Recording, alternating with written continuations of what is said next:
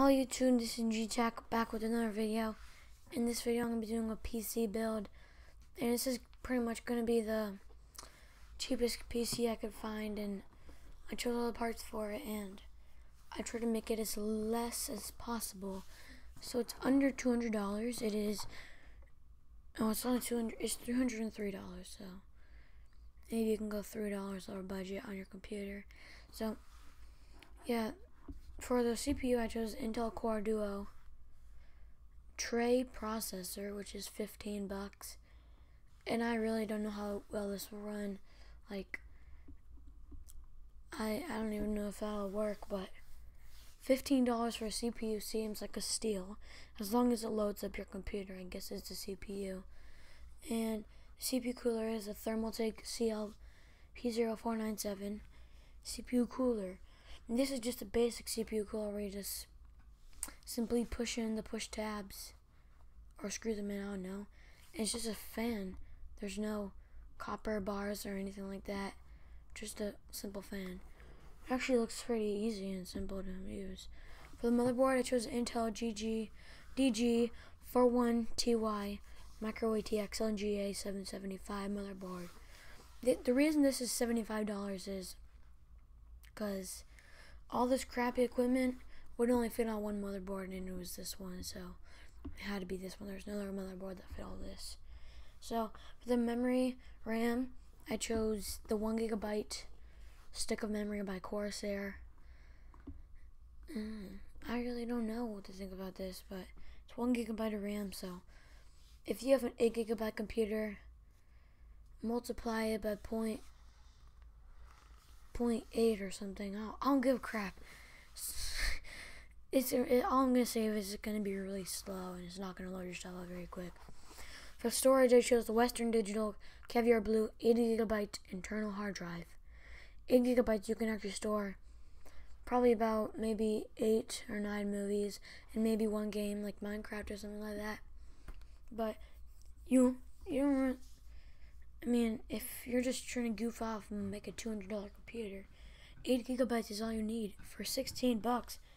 That's actually a pretty good deal. Only $16.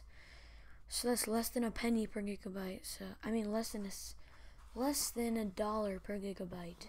So for the video card is the Power Color Radeon 1 GB video card. Now in the description of this, it said it could play GTA 5 at max frames, so I would definitely go for it. It's $13. I think it's worth it. It's like the size of a stapler. For the case, I chose the Roswell FBM02 Micro ATX Mini Tower case for $15. Now, this is not for the looks and stuff. This is just something simply you put under your desk. You kick it while you're using your computer. Your dog pees on it once in a while. It's not anything to be fancy with a glass case and see all the junk and stuff. But if you want to be really cheap, you can just not get a case and put it all, just put it on the desk next to you. That actually worked though. It actually would work if you want to try it that way, but I'm not going that way. Now for the power supply, I chose the 480 watt Logias power supply for $12. Now I would plug this into maybe one of those extension cords that are shock resistant, because I don't know if this is gonna blow up in your face when you use it, but I never heard of the brand Logias, so I would not trust it 100%.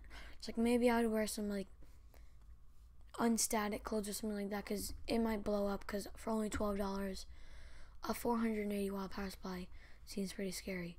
So yes, this is only 100. Wait, what the? How did it go from $203 at the beginning of the video to $191? Whatever, it's even less now.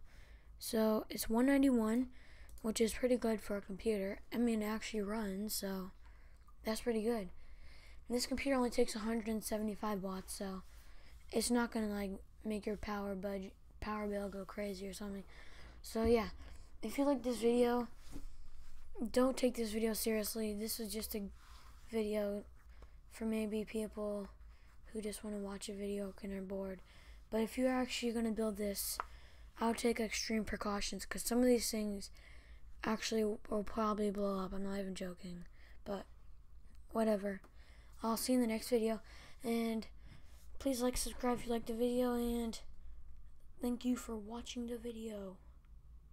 Bye.